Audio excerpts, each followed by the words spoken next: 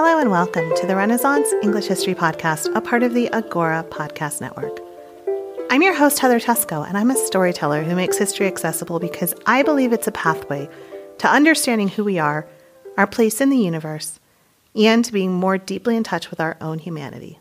This is episode 133, and it's on the Tudors and travel. But first, I just want to give my little piece of admin/ad. We had TudorCon a couple of weeks ago, and it was so much fun. We had 3 days of amazing friendships that were formed. The costumes were unbelievable. You guys went so way out on the costumes. It was crazy. And we had entertainers, we had speakers, we saw live music. It was just really amazing. So if you missed it and you had FOMO, we're going to do it again next year, October 2nd through 4th in Lancaster County, Pennsylvania, at a beautiful winery just next to the Pennsylvania Renaissance Fair. And for the rest of the year, you can get $50 off the regular ticket with the early bird price.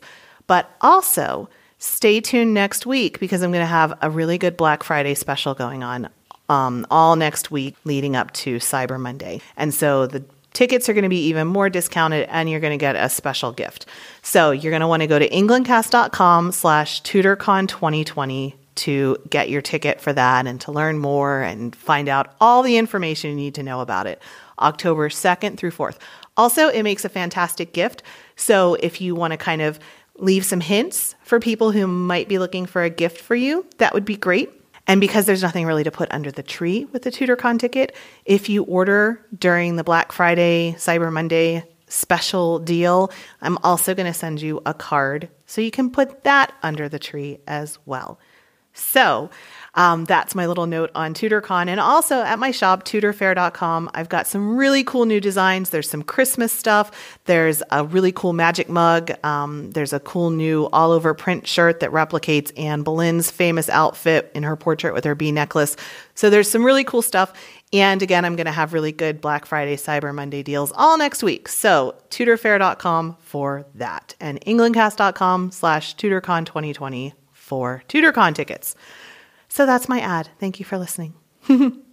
So this episode is all about travel in Tudor England. It's something that I've been wanting to delve into for a while. About 10 years ago, I was out on a walk listening to an audiobook, and for the life of me now, I can't remember what it was. But it mentioned this kind of myth we have that people in pre-modern and early modern England and Europe didn't travel. You know, it reminds me of that whole kind of Monty Python sketch of the people digging in filth. There's some lovely filth over here and never going anywhere. I thought we lived in an autonomous collective. If you don't know what I'm talking about, you really need to watch Monty Python and the Holy Grail. That's all I can say about that. But that stereotype, like so many, is not actually strictly true. And the fact is that during the late Middle Ages and early Tudor period, people had the travel bug. It was harder to travel then than it is now, of course, but it doesn't mean that there weren't opportunities and that people didn't go anywhere. It was a bit harder for people in England, especially versus the rest of Europe, seeing as how England was an island, and it still is. I said that in the past tense as if it's not anymore, but there were still opportunities and the population was much more mobile than we sometimes think. And also, I'm just going to put in a little note that the show notes for this episode are at englandcast.com/travel. And I also did an episode about a year ago on Richard Hakluyt, who was kind of the first travel writer in England. He was an Elizabethan. So if you want to go back and listen to that episode too, I'll put that in the show notes. So englandcast.com/travel for all the show notes. So there were some professions that expected to have travel included in them. They were merchants. For example, merchants would go all the way to Antwerp. They would go down to Venice. They would go all over the place. They were very, very mobile. There were messengers, people in the military, especially if you went to war, you had a chance to kind of see the world. Missionaries and other religious leaders, nobles who had to go between their lands and court. There were tax collectors who had to go around collecting money. Also traveling judges. So if you were in any way related to some of those traveling courts, if you were a clerk or anything like that, you were expected to travel. It's not 5-star, but beggars and vagrants were on the rise during this period because there were a lot of economic difficulties. So those people did go around and travel and see new places and were much more mobile. Again, it wasn't a comfortable travel experience, but they were seeing places, and it counts. Also, if you were a player, an actor, a minstrel, you would go around from town to town to town putting on your show, like the famous players of this time that would go from town to town and set up their shop, set up their play, and put on their show for a couple of days, and then they would leave and go to the next place. Also, farmers even would travel. They would travel to local villages and also to the larger market towns to sell their produce. So people did get around. Now, for many, a pilgrimage was the best opportunity that you had to go out and see a bit of the world. It's one of the ways that the dissolution of the monasteries affected life for everyday people, because there weren't those relics to go see anymore. Now, in many ways, we actually still have these pilgrimages. It's something that seems to be innately human, that we want to go and see these relics and these places that are important to us. So, for example, how many of us have made a trip to see Strawberry Fields or Abbey Road, or to walk the Hollywood Walk of Fame, or go and put our handprint in our favorite actor's handprint on the Walk of Fame? These are things that seem to be uniquely human, this innate feeling that we have that we want to go and be part of something that we feel connected to. How many times have you heard about, for example, a writer or a musician who goes to see an idol's home and comes away with a whole new level of inspiration for a book or for an album? Where I live here in Andalusia, there were a number of writers. Ernest Hemingway lived here, Orson Welles, a number of writers. And there's still writers who come and want to just walk in the streets that Hemingway walked in. So it's something that seems to be just really this unique human feeling that we have. So back in the Tudor period, people were going around to see relics of saints and to see things like the breast milk of the Virgin Mary and pieces of the True Cross, things like that. We know that pilgrimage was incredibly important for people in late medieval and early Tudor England. Chaucer's great work, The Canterbury Tales, tells the story of pilgrims who are making their way to the shrine of Thomas Becket, each of whom have various reasons for travel, including the one woman who's hoping to meet her next husband on the road. In the 9th century, the remains of the apostle St. James were supposedly discovered in Galicia, and the Way of St. James, or the Camino de Santiago, became a major route for pilgrims. Many people would be content to visit their own local shrine and pray and make requests of their own particular saint, but others wanted to go further afield. And in England, there was the very popular Shrine of Our Lady Walsingham, which was meant to be an exact replica of the manger in which Jesus was born. So I did a mini cast on the shrine at Walsingham a couple of years ago, so I'll link to that in the show notes for this episode again as well at englandcast.com/travel. But to be brief, it was created when a widow had a vision shortly after the Norman conquest and believed that she was told by God to create this shrine to the Virgin Mary.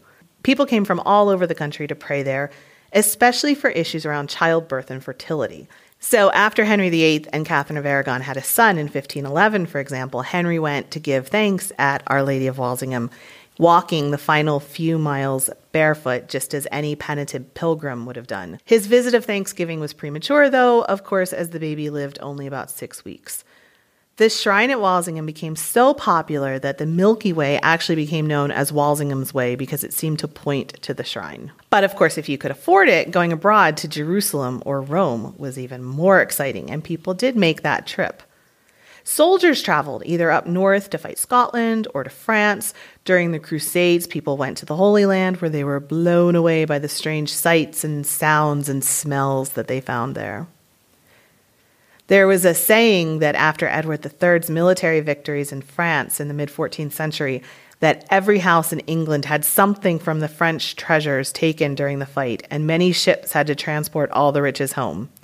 Now, that's an exaggeration, but it is true that most of the soldiers would have come home with stories about France or a trinket or whether it was stolen or purchased.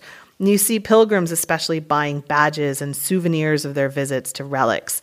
But soldiers also would have come home with prizes. And of course, like I said, religious people traveled. Bishops and church leaders would visit the Pope or have conferences with other church leaders throughout Europe. And messengers and clerics were constantly on the move, delivering messages and going back and forth. And then, of course, the nobles and some of their household would travel to visit their various estates or to attend Parliament. So when people traveled, they did not use maps. In 1579, Christopher Saxton created a beautiful atlas of England. I'll put up pictures in the notes. But it was very big and it was very expensive, and it was too big to travel with. Plus, it's still not particularly detailed. Instead, people would use an itinerary. This is really kind of showing my age, but I remember back in the day before there was Google Maps, when you were going on a trip, you used to go to AAA and get a triptych, which was kind of this little notebook that they would put together telling you the route along the way of each town you were going through and each exit you had to take off the freeway and things like that. And it was a very detailed step-by-step instruction.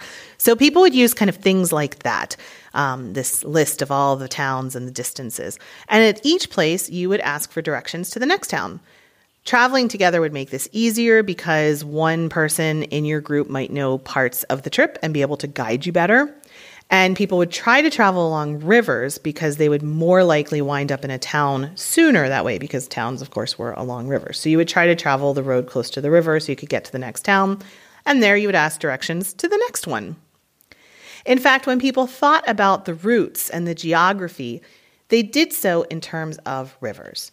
So today we generally think about routes by roads. When I picture a map of, say, Southern California, in my mind, I'm thinking about freeways. I'm thinking about the 210 to the 605 to the 5, or the 101 to the 10 to the beach. Or in England, you think about the M25, things like that.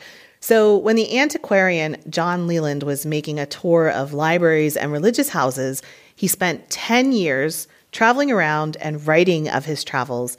He talked about the rivers, and that was the context in which he viewed the country. He wrote about every river that he came across, including he described all the bridges and the streams that went off from them, the tributaries. He had this kind of fascination with the rivers, even writing poetry about them. Take this about the Thames.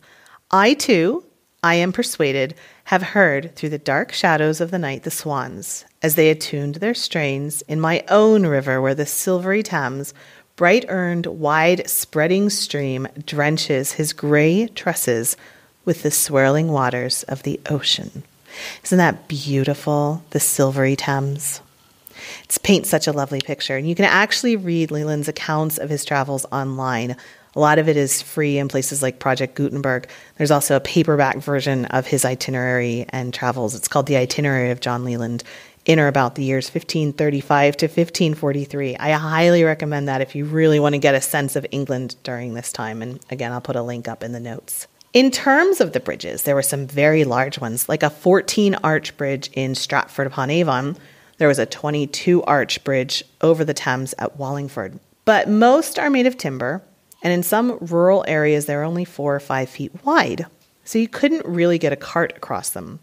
So there were actually several laws during this period addressing the improvement of the roads, but there didn't seem to be much point of fixing them up when you couldn't even get a cart across the bridge. So if you were traveling even along a really good road and then you come to a river and you can't get your cart across the bridge, what's the point of having a really good road, right? So the Bridges Act of 1530 empowered the local magistrates to make a determination as to who was responsible for the upkeep of each bridge in their area, and to tax them if they did not keep it in good working order.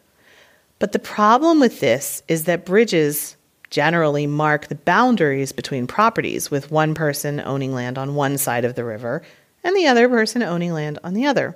So neither side wanted to take responsibility for the upkeep. And here we have this age-old question that we still debate today of benefit versus who's responsible for the upkeep. If a bridge benefited the total public, a landowner might think it's not his responsibility to pay for a bridge to keep the bridge in good condition when the entire town is using it. Like, why don't they all pay for it? When there weren't bridges available, there would often be ferries at larger rivers, like the Long Ferry, which travels up from the Thames from Gravesend to London, picking up people riding with the post from Dover and taking them into the city. It left in the morning, and it would be in town by 2 p.m. or thereabouts, depending on the tide and the weather. There were also ferries that would take you across a river as well. So in London, you can cross the Thames for a penny. When you walk along from, say, Charing Cross over to the city, you can look down and see all these sets of stairs. And if you take a minute, you can actually imagine that there are these ferrymen with waiting boats right there, ready to take you over to the South Bank. If you wanted to go further than just going across, though, it will cost you more, of course. And it sometimes would be dependent on whether the tide was with you or against you, and that's how they would charge. So did you know that the use of the word road as a noun dates from around the 1560s? That's a fun fact.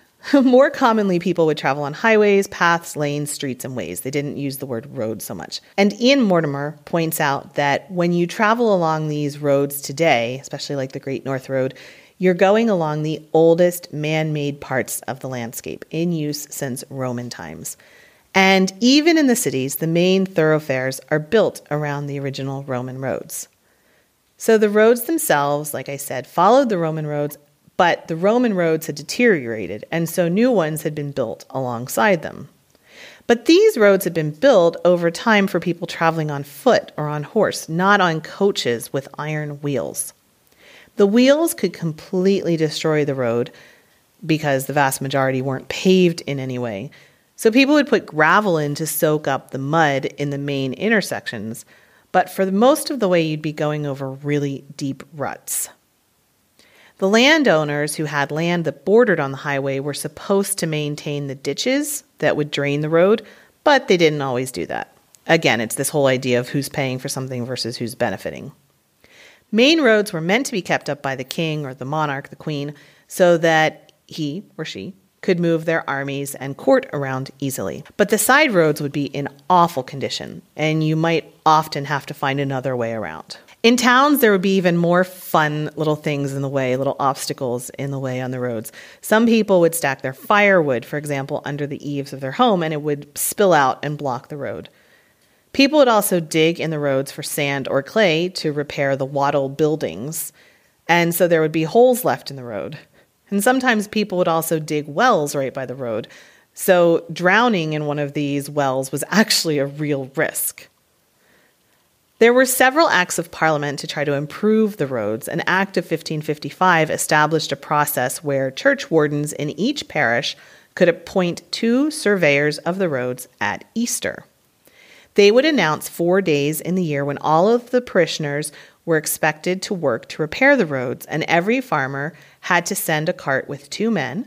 Every cottager had to work themselves, or else they would receive a very heavy fine.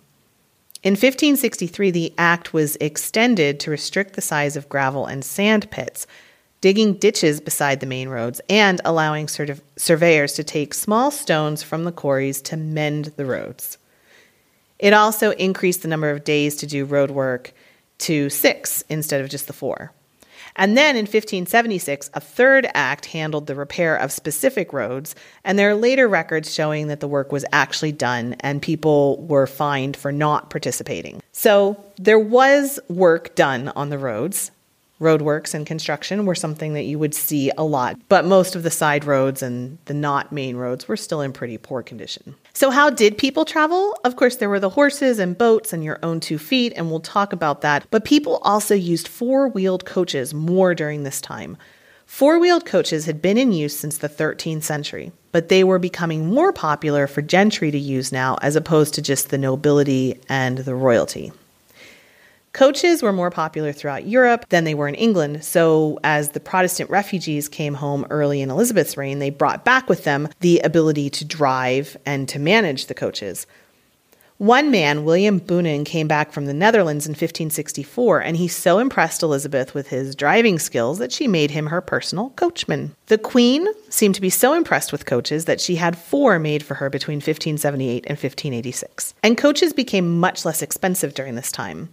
The Earl of Essex used one that he valued at only £8, though of course you still had to pay for the horse and feed the horse. You could rent a coach in London for about 16 shillings a day, plus food for the coachman and feed for the horses. And of course, just like today with driving, when you're driving around in your coach, you had to be very careful of accidents. In 1562, a 12-year-old girl was killed when a cart crunched her against the wall in Aldgate. Not pleasant. In John Stow's famous survey of London, he wrote, "Then the number of cars, carts, and coaches, more than hath become accustomed, the streets and lanes being straitened, must needs be dangerous, as daily experience proveth. The coachman rides behind the horse, lashes carts, and looketh not behind him. The drayman sitteth and sleepeth on his dray, and letteth his horse lead him in this city home. I know that by the good laws and customs of this dangerous city, shod carts are forbidden to enter the same, except very reasonable causes as service of the prince or such like they be tolerated. Also that the 4 horse of every carriage should be led by hand, but these good orders are not observed. Of old time, coaches were not known in this island, but chariots and whirlicoats, then so called, and they only used of princes or great estates. Such had their footmen about them, for example, to note, I read that Richard II, being threatened by the rebels of Kent, rode from the Tower of London to the Mile's End, and with him his mother, because she was sick and weak in a whirlicoat. But now of late years, the use of coaches brought out of Germany is taken up and made so common that there is neither distinction of time nor difference of persons observed, for the world runs on wheels with many whose parents were glad to go on foot. In 1601, a bill was presented to Parliament to limit the use of coaches, but it was rejected. If you wanted to travel quickly, you would go on a horse. You would either buy one at a horse fair, paying at least £3 for a good one. You could also buy a used one the same way we buy used cars today. You could also rent one. So if people knew you at the local inn, they would often have an extra horse you could rent, or you could rent one from the post routes. In 1516, Henry VIII appointed a Master of the Posts, and this was the very early forerunner of the Royal Mail. There were 3 postal routes in the country. One went out far as west as Plymouth, one going north to Berwick, and one going to Dover via Canterbury. And along each route were stations every 20 miles where you could hire a horse, paying a per-mile fee. You could return it at the next station, or if you needed to go somewhere off the route, they would send someone to pick up the horse from your final destination, at an additional fee, of course. By this time, there were a dozen or so types of horses available, used for different types of uses, from hauling and carrying, like a pack horse, to riding. How fast did people travel? If you were going a long distance and you needed to go quickly, you would have to change your horse on a regular basis. The post set a minimum speed of 7 miles per hour on dry roads in the summer. And if a person had good weather and strong thighs for riding, they could go upwards of 75 miles a day easy, especially if they changed horses midway through. Someone traveling on foot, though, would be more likely to go about 3 miles an hour in good condition, so maybe 15-20 in a day. But of course, in bad weather, they might only be able to go a mile an hour, and remember that they would have to stop to eat and rest, so that all took time as well. In late October 1599, a Thomas Platter described the great speed with which he traveled from Gravesend to Dover, which was a distance of 44 miles, which he did in just about 5 hours. But in the winter, with only about 8 hours of daylight, and if you couldn't change horses, people would go, even on horseback, about 2 to 3 miles an hour. So the fastest record is in 1603 when Elizabeth I died. Sir Robert Carey was the person appointed to ride from London to Scotland to tell James that he was now the king. Woo! He left between 9 and 10 a.m. on the 25th of March. He reached Doncaster, 162 miles away that night. The next day, he rode 136 miles to his house at Widrington. And on the third day, he fell, which resulted in bleeding from his head. But the man was unstoppable, and he rode on, going more slowly, but he still reached Edinburgh that night, 99 miles away. So he managed 397 miles in 3 days. And I would just like to take a moment to pause and consider how sore his butt was after that. How much do you want to bet that he needed a break from riding horses for a long time? Traveling by road could be dangerous, of course, especially if you were on foot or your horse was tired. There are higher numbers of poor people and vagrants than before. Loyal listeners will remember an episode we did on the poor in Tudor England a couple of months ago and the attempts to address it. But for the purposes of our discussion here, we know that there are a lot of thieves in the roads that are hiding behind bushes to surprise the travelers. There were some laws that you were supposed to have each side of the road cleared 200 feet each way. But again, that meant the people had to maintain that, and so it wasn't really kept up. One example is between 1567 and 1602, accused criminals were tried for theft of over £1,000 in stolen items and money just in Essex, and that's just for 60 cases that actually made it all the way to court. Perhaps the most famous highwayman was Gamaliel Ratesy. He was actually born into a fairly well-to-do family, but he, quote, took to evil courses as a boy and became a thief. He became famous not just for the amount that he robbed, but also for his sense of humor. On one occasion, he robbed 2 wool merchants and knighted them by the roadside as Sir Walter Woolsack and Sir Samuel Sheepskin. Another time, he and his friends successfully robbed a large company of 9 travelers, and before he relieved a Cambridge scholar of his property, he extorted a learned oration from him. I think that's such a hilarious scene. I mean, I feel horrible for the poor scholar getting robbed, but it is pretty funny to imagine him having to stand there in his underwear and give a lecture on his particular expertise. Of course, he was almost like a modern-day Robin Hood. He would give his money to the poor and not rob for them. But it only lasted for 2 years, and then his partners betrayed him to the law, and he was hanged at Bedford in March of 1605. Often, robberies would be entire communities working together. So let's say you're at an inn. Someone working at the inn would see that you had money and also would keep track of how many people were traveling in your group.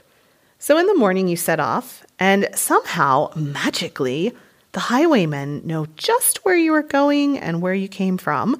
So they surprise you in front of you, and then you turn around to try to run back to the town you just came from. And oopsies, there's people behind you too, so you're trapped. Another thing that highwaymen would do would be to switch the signs around. So there were supposed to be signposts and waymarks and things like that, but they could be easily moved. So they would move them to lead the travelers to the wrong direction where they could then be surprised and robbed. But it wasn't all bad, of course, right? Or else business would never get done. These are just some very simple examples. But I think the gist of it here is to remember to see that people did travel. Travel was something that was an important part of people's life. And there were a lot of professions that required travel. There was a lot of ways that people could get out and see the world much more often than we might expect. So I hope that this episode sort of opened your eyes to that. If you want to dig deeper and learn more, the book recommendation is A Time Traveler's Guide to Elizabethan England by Ian Mortimer. I'll put a link up to that on the site. It's fantastic. A lot of these stories came from that book. There's also John Leland's travels and his itinerary, and there's Richard Hakluyt. So I'll put links up to all of that. Of course, you could get in touch with me through the listener support line at 8016-TESCO, or through Twitter at Tesco, or facebook.com/EnglandCast. I will be back in about 10 days or so next weekend with an episode on Tudor London. What was London like for our Tudor friends? So stay tuned for that. And remember to check out englandcast.com/TudorCon2020 to learn more about TudorCon and start planning your trip for next October.